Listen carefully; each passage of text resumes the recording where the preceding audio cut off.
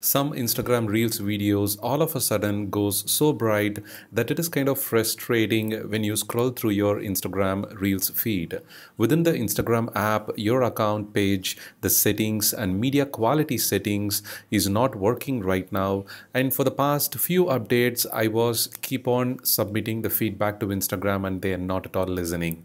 With the latest iOS 26 beta version, I have installed it on my device, and it is not entirely related to iOS 26 because the YouTube HDR videos are not playing unless you enable it. So the app specific setting is what kind of fails to work properly, and the only way to temporarily fix it is what we are going to see in this episode. To fix this problem, if you're using the Instagram Reels for next few minutes, navigate to the control center by swiping from the top right corner and enable the low power mode. This will prevent Instagram from using the hardware acceleration features to play that HDR content.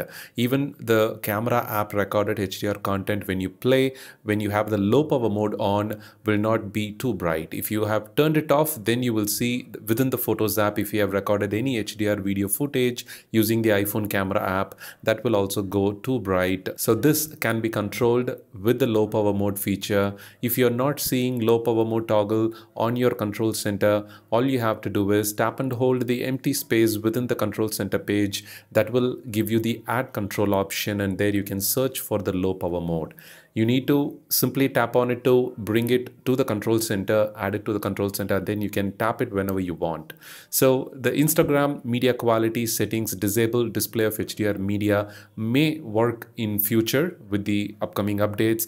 Temporarily, the best you can do is within that page, shake your iPhone. By default, this setting gets enabled, and then you can submit a quick feedback to the Instagram developer team, so they may get noticed when more users are submitting the feedback about this problem, and soon this setting will take effect, so you don't have to turn on the low power mode every time you sit for the few minutes to watch the Instagram Reels that your friends have sent. So simply mention the feedback here, the technical problem details here, that the HDR feature is not working, the toggle is not working, and then that will help them to fix it quickly. I hope this temporary workaround helped you to fix the problem so that you can continue watching those beautiful baby videos without hurting your eyes.